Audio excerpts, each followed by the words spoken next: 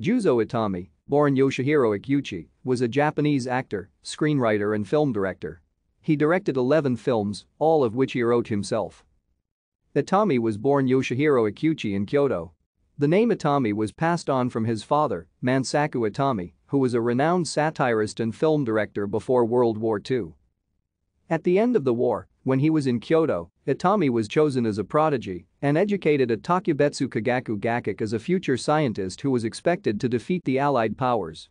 Among his fellow students were the sons of Hideki Yukawa and Shinichiro Tominaga. This class was abolished in March 1947. He moved from Kyoto to Ehime Prefecture when he was a high school student.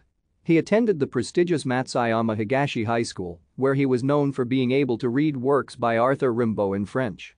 But, due to his poor academic record, he had to remain in the same class for 2 years. It was here that he became acquainted with Kenzaburmla, who later married his sister. Thank you for watching. Like and subscribe if you would like to view more of our videos.